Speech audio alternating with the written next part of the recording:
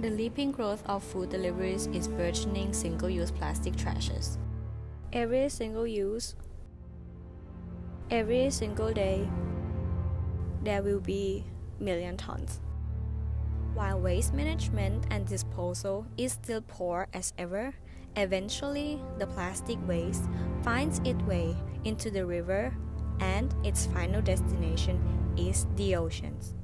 In the oceans, plastics are mistaken for food, throttling marine life or breaking down in the bellies of the very fish that ends up on our plates. All the plastic trashes are delivered back to us in the form of meals permeating with invisible microplastics. Let's change today. Use less plastic.